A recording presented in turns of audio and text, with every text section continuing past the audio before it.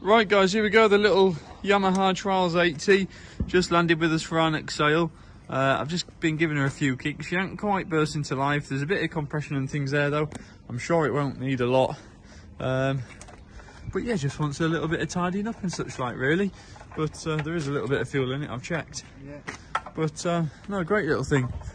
Won't take many minutes, I wouldn't have thought, to get it going. And just a weekend's worth of tidying it up really. So worth coming down and having a look at. Thank you.